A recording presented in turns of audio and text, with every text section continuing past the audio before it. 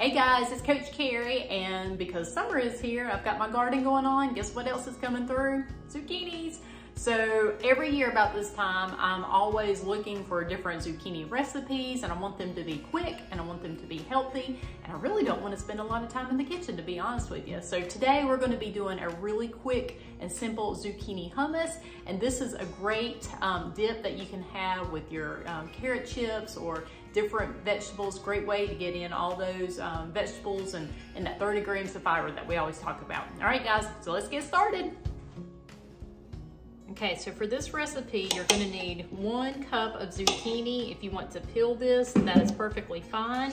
But if you leave that peeling on, that's just gonna give you some extra fiber with the pectin from the skin and everything. And I'm just going to throw those slices in there.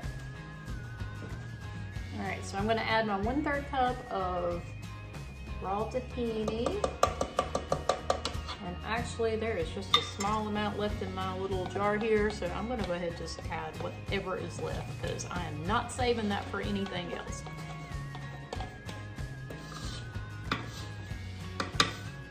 All right, so we got that.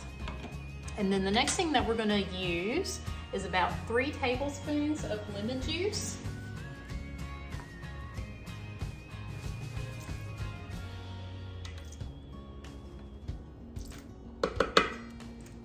And I'm going to use 1 teaspoon of minced garlic,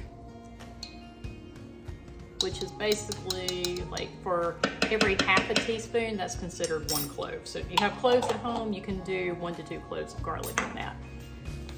All right, we've got 1/2 teaspoon of salt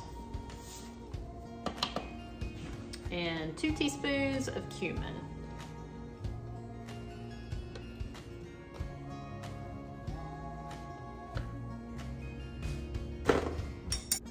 All we're gonna do is put it in our food processor, or if you have a mini chopper of some type, and we're just gonna power it on, blend it up.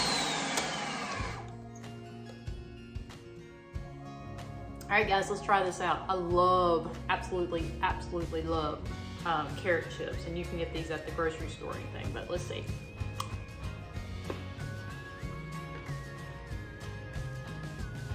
It tastes just like regular hummus.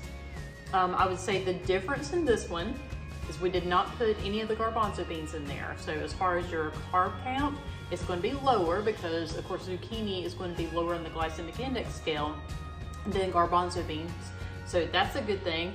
Also, because of the moisture level in the zucchini, we didn't even have to add oil. So if you're watching your calorie content for the day, this is even going to be a better choice. So a really healthy treat. You are basically eating zucchini in a bowl, but it tastes like a really good dipping treat with that carrot or whatever approved crackers you may have, or any other vegetables that you may want to eat with that. But if you have extra zucchini in your garden, then this is one of the ones that I think that I would try in the next few days. It's delicious, guys. All right, guys, until next time, make good choices.